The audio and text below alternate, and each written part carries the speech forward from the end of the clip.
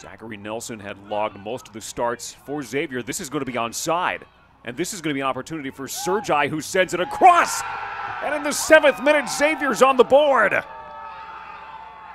Siman Hestnes. Hestnes gets his 7th of the season on a brilliant find by Sergi. 4 seconds left. In the 90th minute was the difference. Now here's Sergi again. Has Botangan with him. Sergi from outside, that's blocked. Second chance goes wide and high. Seagrist on the overlap. He'll play it back for Martin Alba. Alba in, looking for Prpa, headed wide. Good idea there by Martin Alba.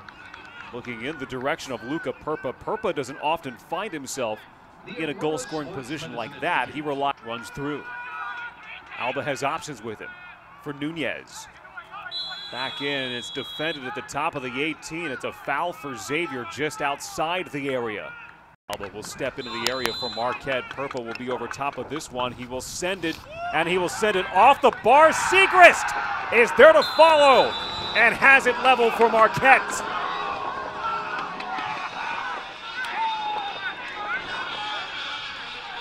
A 68th minute set piece bears fruit for Marquette. And for Patrick Seagrist, his 4th goal of the season. Well struck by Prpa. Hits the crossbar, then off of Colin Hanley.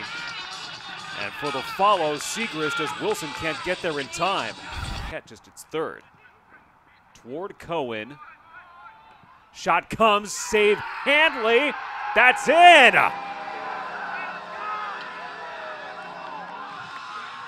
Marquette in the 77th minute, its first lead of the night. Upfield, Sergi trying to break. He does, away from Posarelli. Sergi cuts it out. Villa trailing him, takes him down. They want a penalty, they won't get it. Made their impact for Xavier tonight as Sergi tried to take the turn on Villa. And the countdown approaches 0 and full time, and Marquette has its 3rd Big East win on the strength of 2 goals in the second half. A 68th minute tally for Patrick Seagrist, and Luka Prpa, the winner in the 77th. Louis Bennett and Marquette celebrate a home win